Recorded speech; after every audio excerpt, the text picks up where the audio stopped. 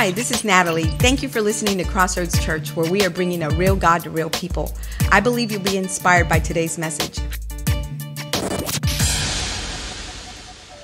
In this series called Christmas Unmasked, before I get started, I want to say something.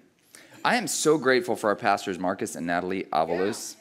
The longer I work with them, the more I really come to understand and value their heart for you people, for all of us, for you people, right? But I am so grateful for their heart. And man, they stepped out in obedience, 14 years ago? 15 years ago, and started this church. And there's a verse that says, no eye has seen, no ear has heard, no mind has perceived what God has in store for those who will put their trust in him. And I just watched Pastor Marcus and Natalie and how they make decisions and how they choose they listen to the Holy Spirit, and I'm so grateful to be serving with them here at this church, serving under them. So I just thank you. I travel a lot, and every time I travel and go to different churches, I just come back here and I'm like, what an amazing thing God has done right here in Seguin at Crossroads Church. You guys have figured it out. So, all right, so we're going to continue our series, Christmas Unmasked. Today we're going to be talking about the Magi. And I got to be really honest about the Magi story. I've always had issues with it. There's a bunch of stuff in there that you're like, wait a second. Why didn't you give us more details on that? There's really weird stuff. So we're going to talk a little bit about that. But we're also going to talk about today, this whole series is about how do you respond when the light shows up. And he shows up in our world of darkness, and he's so bright that we don't even know what to do with it. We talked about in the first week how there's two ways to blind someone. One is to turn off all the lights. Another one is to make it so bright they can't even see everything that's going on. They're just like, whoa. And I'm convinced that when Jesus came, it changed everything. Jesus showing up. And there's a reason we made time start a new date. AD, Anno Domini, in the year of our Lord. Because when Jesus showed up, the whole course of human history changed because the light showed up in our darkness, and he's just been forever bringing more and more and more and more light into our world. And so it's this process of unveiling, it's like unmasking this brightness because we can't handle it all at once. We talked about that again in the first week, all these guys that have said, Jesus, show me your glory. God, show me your glory. God always says, no, you can't handle that. It would kill you. So what I'm going to do is little by little, I'm going to let my light shine into your darkness. And that's why throughout your life, you learn more and more about God. And the Bible is this inexhaustible source of truth that just shows itself to you in layers and layers. I've been hanging out in the church for 43 years. And this week, as I was reading the story of the Magi, I'm like, oh, I never saw that. Or maybe I saw it, but it means something different to me now because I'm in a different season of life. Yeah. So we're going to talk a little bit about that this morning. But I want to tell you a story about something that happened for some reason this story came to my mind while I was preparing for this message. Have you ever gotten into a situation where you go, whoa, this is not what I was anticipating, and you were just completely unprepared for it? Anybody relate to that? So a few years ago, I was in China for 4 months. People's Republic of China, and a friend of mine, my friend Neil, he came to me at my little apartment I was at, and he said, hey, there's this company that wants us to judge an English competition. Would you come and judge it? And I'm like, what? I'm like, okay. So I figure, it's like me and Neil and some other person, and we're just going to sit there, and a couple people will stand up and give their speech, and we'll judge them, right? So I'm like, all right, whatever. So right as we're about to go, he tells me the day of. So right as we're about to go, I'm like, I guess I should probably wear jeans. I am a judge. So I got dressed up and put on jeans instead of shorts. And then I was like, I guess I should probably wear at least a collared shirt. I am a judge, right? So I went out and I got my polo shirt, my little white polo, and I felt pretty dressed up. You know me. I don't like dressing up. You guys have seen it. So I was dressed actually a little bit less nice than this. Well, a van showed up and picked us up, and I'm like, wow, that's a nice van, all right? So we're driving along, and we pull up to this giant building. It's huge, multi-level building, and they escort us in. All these people are escorting us in, and they're walking us in. They're like, can we help you with anything? Can we get you drinks? And they take us to the top of this building, and at the top is this beautiful paradise. It's like a biodome. It's like we're in this job. I'm like, this is wild. What is going on? And they're like, okay, thank you for coming. When you come, here are the rules of the competition, and blah, blah, blah. And I'm like, wow, this is like a lot different than what I was expecting it to be. I thought we'd show up, be a couple people there. And well, then they take us back in the van and they drive us to this huge auditorium. And when we walk out of the van, there's all these people taking pictures. It's like the paparazzi.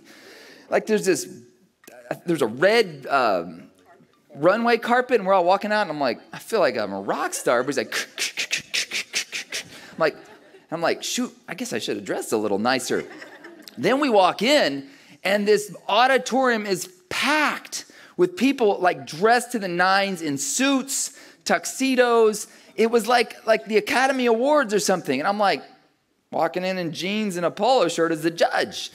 They escort us to the front. When we walk in, the whole place rises and claps for the judges. I'm like, whoa, this is not what I was expecting. So then we get there and we sit down, and all the people are like, we all have our own private attendant. They're like, you need anything to drink? I'm like, no, I'm good. And they, would you like some green tea? No, I'm good. So I'm like, Neil, I wasn't ready for this. He's like, I didn't know it was going to be like this either. Well, then the speeches start. And I'll never forget this one lady. She got up. Some of the speeches were horrible. I couldn't understand a thing they were saying. If that was English, I don't know what it was. But I'm like, you're not winning. So, but there were some of them that were outstanding. And I'll never forget one of them. She got up and she's like, the secret oil pipeline between China and Kazakhstan that no one knows about. And I'm like, I turned to Neil. I'm like, are we supposed to know about this? Like, what if they go out and kill us now that we know it's top secret? So it was the Chinese National Oil Company we found out that we were judging the English competition for. I'm like, he's like, did she just say that's top secret? I'm like, yeah, should we call the government or something? Like, should we call it? Anyways, this whole time, I just felt completely out of place. And I was like, I wish I would have at least dressed nicer, been a little more respectable. But man, they were just like, oh, and what stood out to me was, the reason they needed me was because I spoke English. That's what I had. And they brought me there because of that. And just my presence there is what they needed. They needed somebody who spoke English. It wasn't that I was super educated or talented. At the time, I don't even think I'd finished college. Anyway. But here I was judging this Chinese national oil competition. It felt way out of place. Now, you're like, where's he going with this? It's Christmas. What is he talking about? Here's where I'm going with this. I know that everybody in this room, we've got something in our lives where you're sitting around right now and you're kind of looking at it and you're going, this is nothing like what I thought it would be. Maybe you were expecting this Christmas to be with that loved one who passed away. And you're looking around and you're going, this is not what Christmas is supposed to look like. They've been with me all these years. Some of you, I've talked to some of you even just this morning, that you find yourself raising kids. They're not your kids, but you're raising these kids, and you know that you're supposed to be raising them, but you're going, man, this is not what I thought it was supposed to be. I thought we were supposed to be retired by now, but instead we're raising kids again. Some of you are looking at your job situation. You're like, this is not what it was supposed to be like. Like I had this vision in my mind of what it was going to be, and then what it actually turned out to be was way more than I expected it to be. We've all got areas of our lives where things just get overwhelming. Where we're like, man, I'm underdressed and unprepared for what I just got into. And I don't literally mean underdressed. I mean, you feel like you don't have the tools it takes, and you feel like you don't have the prestige it takes to pull off what you feel like you're supposed to be, like the role you've been put in. Anybody relate to that? We just get overwhelmed. And man, and something about Christmas, it just really comes heavy on us. I don't know if it's the end of the year, but for me, I think it's just the end of the year and looking back and going, oh, there's a bunch of stuff I wanted to get done that I didn't get done. So I'm always kind of chiding myself for that. And when that happens, what we tend to do is some of us, we resort to just checking out. When you just feel overwhelmed, you're in a role, you're just like, I can't even keep up. This is not what I thought it was going to look like, and I can't even keep up. We just check out. For some of us, checking out means just binge watching the TV all the time. That's what you do. You just come home, you flip on the TV, pop open some adult beverage, and you just sit there and until the sun goes down, you're like, okay, now I can go to sleep, right? You can't go to sleep when the sun's still up. Well, some of you can, right? Some of you, it comes in as depression. You're just like, this is so depressing. This is not what my life was supposed to look like. I didn't think it was supposed to look that way. For others of us, it just leads to just perpetual feelings of insecurity. You're in a role at your job that you're already insecure about your ability to pull it off. So anytime anybody questions you, you like do all these weird insecure things, and you know, everybody knows you feel insecure about it because you do these weird responses to it, and you lash out. Maybe some of you, it just turns to anger. You're feeling angry all the time. When we all come to this point where we feel like we're completely out of our league. We stepped into something that was nothing like what we thought it would be. We thought it would be one way. Our expectation was one thing, and then we got into it, and it was something completely different. There's a part of the Christmas story that I look at, and as I read it, I see these guys got into something that was way in over their heads. It's the story of the wise men. If you know the story of the wise men, we're going to look at it this morning. The Magi from the east.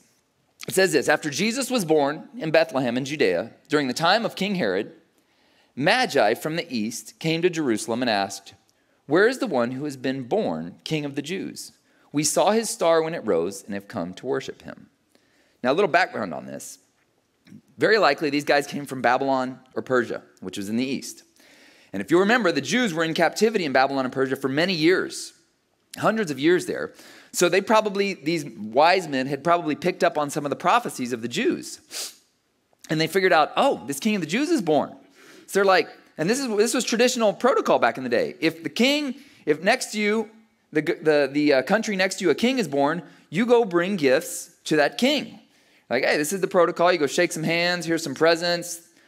Don't invade us when you get older. You know, keep the diplomatic relations going. So this is a standard thing. They're like, okay, the king's been born. There's this star, right? So it says, when King Herod heard this, he was disturbed, and all Jerusalem with him. So they show up to Herod, and they're like, hey, where's this king that's been born? And King Herod's like, whoa, hold up. A king's been born? I didn't know about this. And they're probably thinking, wait a second, we came here for this king, and King Herod doesn't even know the guy exists. Very weird. It's not what they expected. They thought they'd just show up, shake a few hands, hand off some gifts, and head back their way. But they walked right into the middle of a diplomatic issue, right? A problem. And so when he had called together all the people's chief priests and teachers of the law, this is Herod, he's like, hey, who's this king that's supposed to be born? He asked them where the Messiah was to be born. In Bethlehem in Judea, they replied, for this is what the prophet has written. But you, Bethlehem, in the land of Judea, are by no means least among the rulers of Judah. For out of you will come a ruler who will shepherd my people. So then Herod called the Magi back. He's like, hey guys.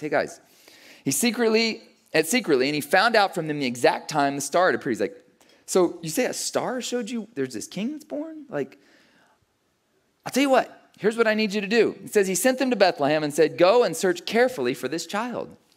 As soon as you find him, let me know so that I too may go and worship him. Now, what you got to understand is Herod was a very insecure man. He had, through manipulation, domination, and just plain conniving, worked his way up to be a king in that area that the Romans allowed to stay in his authority, because the Romans ruled the whole area, but they said, if you keep taxing these people heavily and make sure you send the money back to Rome, we'll let you stay in charge here. So he was terrified that somebody was going to take his authority. All of a sudden, they walk in and the Magi find they're in the middle of a political struggle. And they didn't know it, a political struggle between a little baby and this very insecure leader, Herod. So here's what happens. After they had heard the king, they went on their way, and the star they had seen when it rose went out ahead of them until it stopped over the place where the child was. When they saw the star, they were overjoyed. On coming to the house, they saw the child with his mother, Mary, and they bowed down and worshipped him. Then they opened their treasures and presented him with gifts of gold, frankincense, and myrrh. Now, you guys know I'm honest that when there's a part of the Bible that I don't like or understand, I will be honest about it. I'm not the kind of preacher that goes, this is what the Bible says, I believe it, and that's enough, right? Deep down, I do believe it, but sometimes I'm like, that's a little implausible. And it's okay. If you're that way sometimes when you're reading the Bible, like, I don't understand what's in here. That's okay, because here's the power of the Bible. It is full of truth. And just because you don't understand something now doesn't mean you may not understand it eventually. But the truth doesn't go away. So we have to conform ourselves to the truth. And this story is very uncomfortable to me. First of all, here's some problems I have with it. First of all, the star apparently disappeared and then reappeared. What? How does a star disappear and then reappear? I have a problem with that. Sorry. Second of all, when they saw the star, they were overjoyed. On coming to the house, they saw the child with his mother. So basically, this star shows them right over the house. Now, that's a cool picture to paint. Look, a star. There's the house. Oh, everybody's happy and found Jesus. How in the world do you find a single house based on where a star is positioned in the sky? Honestly. Can you imagine if I gave you directions to my house? Yeah, it's just above Mars.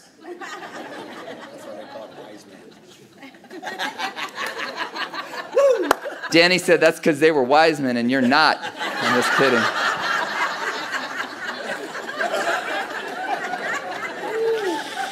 That was good, bro.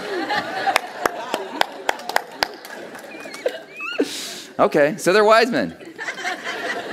But honestly, I mean, that's a weird thing. Like, how did that happen?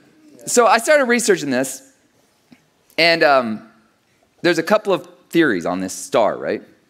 First of all, they say that, you know, the Greek word that they use is aster. Some of you teaching nerds are going to love what I'm about to share, okay? But those of you who are like, just tell me the point, stick with me, all right? The Greek word they use is aster, which is actually a luminous body in the heavens. That's where astro comes from.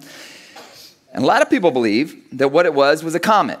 But that's pretty much been debunked because they're like, nah, a comet, they would have known what a comet was, you know. But what they think it was is there are two possibilities. There was one time in 2 BC, in June of 2 BC, when Jupiter and Saturn crossed each other's paths for a period of several days and became so bright that it was just like, it was like a clear sign in the heavens. Anybody that was watching would have been like, whoa, that's a bright star. So they think that may have been what's called a conjunction, where two planets come together for an amount of time. The only problem is that only happened once, and it was in June. So that may have been the first star, which interestingly enough, Christmas does not happen in June. Christmas happens in December. I believe part of the reason for that is because we shifted to December because you know that in just a few days is the darkest time of the year in the northern hemisphere. And I believe that it was symbolic for the idea that, because Jesus probably wasn't born in December, but it's symbolic of the idea that in the darkest night comes the brightest light. So, just a little historical tidbit there. There's another possibility that Jupiter and Regulus, one of the stars, crossed, and this happened twice. It happened once in 3 BC and once in 2 BC. You remember with BC, they count backwards up to 0, and then they count forward. So it's possible that it happened in 3 BC. They saw the star, and that's the other thing, is like, it's not like they saw a star and then jumped on a Delta flight to come to Jerusalem. They had to trek over miles of desert. So it took them a while to mobilize, get the gifts together, get a plan, and then walk across the desert. So it's quite possible there was this conjunction of these two stars that happened. They saw it in 3 BC, and they're like, it's a sign, it goes away. So they start heading east, or they start heading west, and then the star reappears. Now, how did they find it over the house? I don't know. That's a question we'll have to ask when we get to heaven. I don't think it'll matter by then, but that's what's happening in the story. But what I think is fascinating so much about this story is that these guys got in way over their heads. In fact, it says here, after having been warned in a dream not to go back to Herod, because God knew what Herod wanted to do, they returned to their country by another route. They didn't even get to go home. They didn't go back through to see Herod and tell him what's up, because God showed them. Can you imagine what that'd be like if, like, all of a sudden you realize, man, that king didn't respond quite the way we thought he would to us coming to see this new king. They're like, man, I think we're in a little political conflict here. And then on top of it, an angel shows up and says, you are in a political conflict. Don't go back to that king and tell him what's up. Just go home. So these guys were kind of in over their head, and they figured that out. They showed up to judge an English competition, and it was way more than they thought it was. What I think is fascinating is right after this, an angel shows up to Joseph and says, Joseph, I need you to flee to Egypt.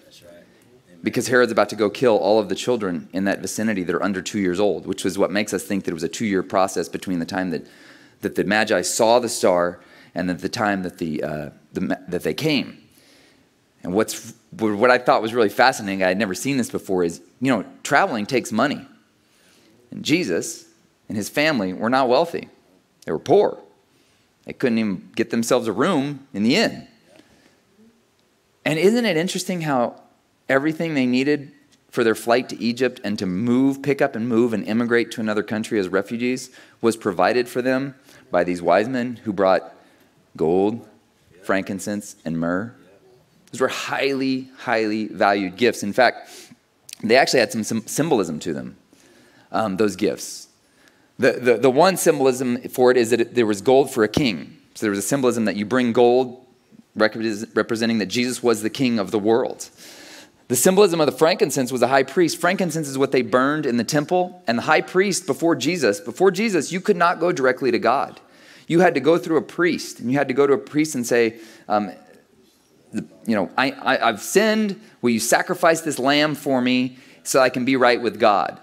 And that's why the difference between Protestantism and what Catholicism is traditionally taught, that's one of the big differences, is what's called the priesthood of every believer. Boy, we're going deep theologically today.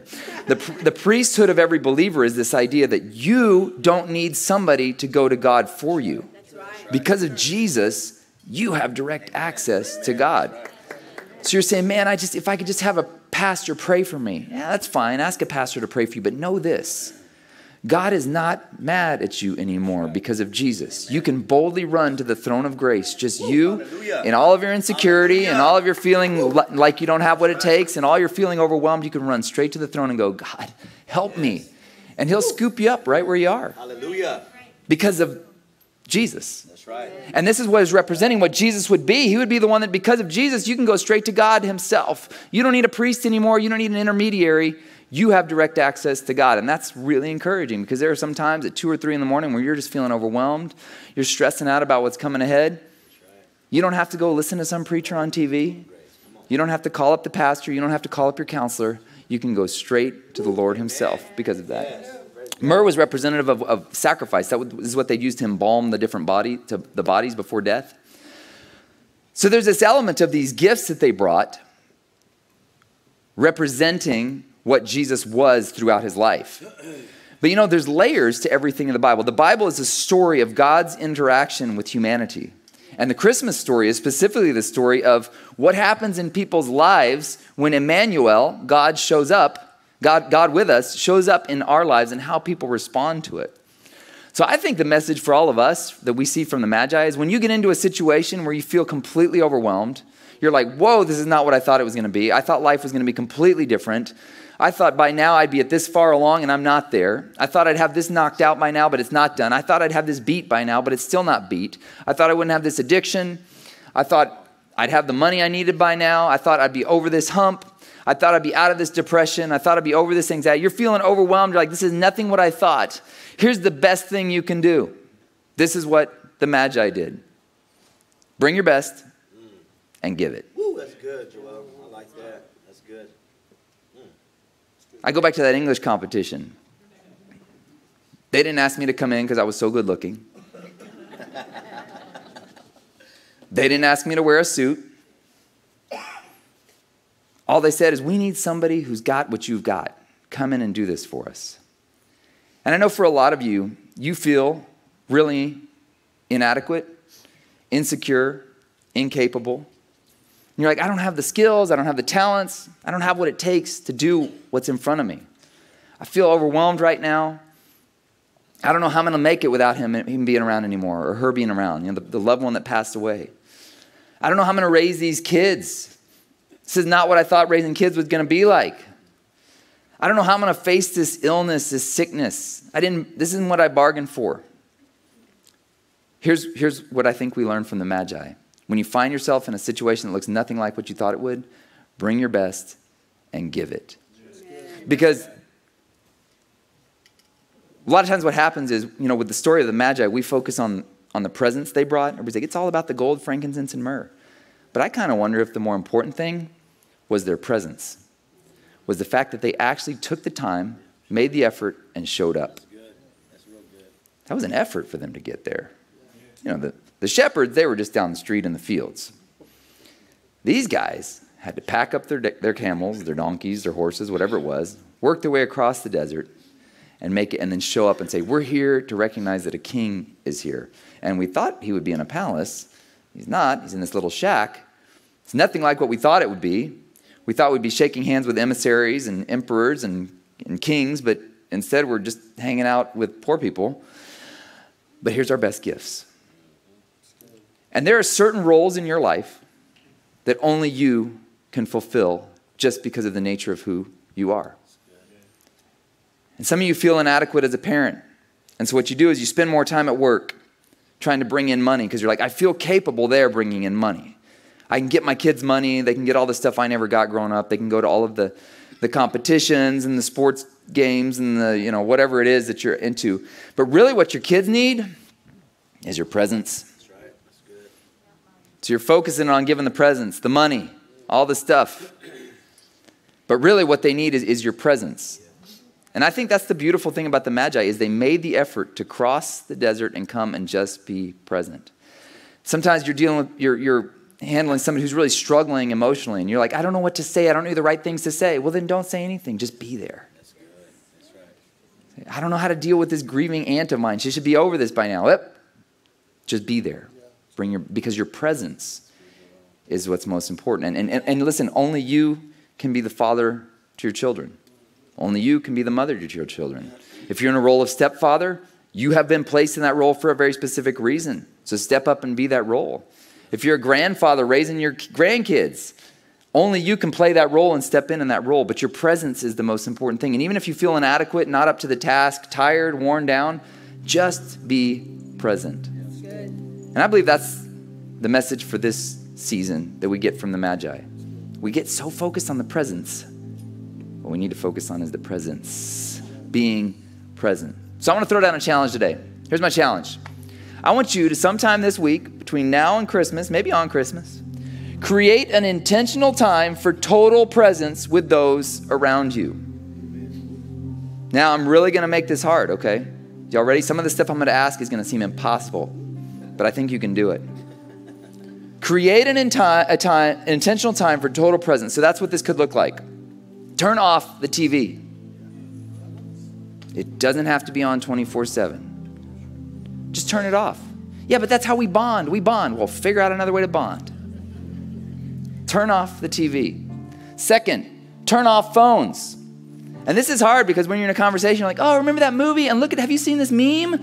And we end up turning on our phones, and what happens is the conversation dies because we went and showed that meme, and then you're like, oh, Joe texted me. You ever notice how that happens? I'm talking lock the phones up, even if it's only for 2 hours, and do something that requires you to engage and be present together. Say, man, I don't know that like how to create conversations. Hey, listen, I've got a great advice for you. Best $5 you'll ever spend. Right now, if you go get a kid's meal at Chick-fil-A, the prize that comes with it is this little box of discussion questions you can have with people that are really fun. $5. Go get it at Chick-fil-A, and you'll get fries and a drink too, right? And nuggets. But it's got questions like, what's got you most excited in life right now? Is one of the questions. Like, what a great question. Get conversations started. Basic stuff. Pull out some old photos. Get out those old photos that you're like, man, I've been meaning to sort through those anyways. Get those. And you're like, kids aren't going to be interested in that. They've got phones and stuff like that. You'd be shocked. Paper photos? Man, people just start drawing around and going, what's that? Is that me? Who's that? Play a board game. It's not B-O-R-E-D game, B-O-A-R-D game. Get a game that'll get people engaged. And then ask some pre-planned questions to get the conversation going. That's where that Chick-fil-A thing will come in handy. If you go to Chick-fil-A, you can't go today, it's closed. But Monday morning, first thing, get a kid's meal and get that little thing. Elise and I love going through those questions. But my encouragement for you is just, man, take some time to be really intentional this week. Because the hustle and bustle of getting everything ready and trying to figure out everybody getting there, figure out a time you're going to carve it out. And listen, you're going to get some pushback. People are like, we don't want to do that. And you say, listen, Mama said it. And if you don't do it, right? Maybe you need Mom to throw down the hammer here. But make some intentional time. Don't let this year pass by without taking some intentional time to show, hey, I'm here for you. I know my phone seems to take a lot of my attention, but I'm going to put that aside and I'm going to be here for you right now. Turn off the TV, turn off the phones, and just spend time with the people you love. Amen. And just see what happens. You might be amazed at what happens. You guys receive that? Let me pray for you. If you are ever in the Seguin area, come visit us on Sunday mornings at 9 or 11 a.m. Or you can just download our app and receive our weekly messages right to your phone. Just text CC Seguin to 77977 and click on the link that you receive. May the remainder of your week be enriched with God's favor and blessings.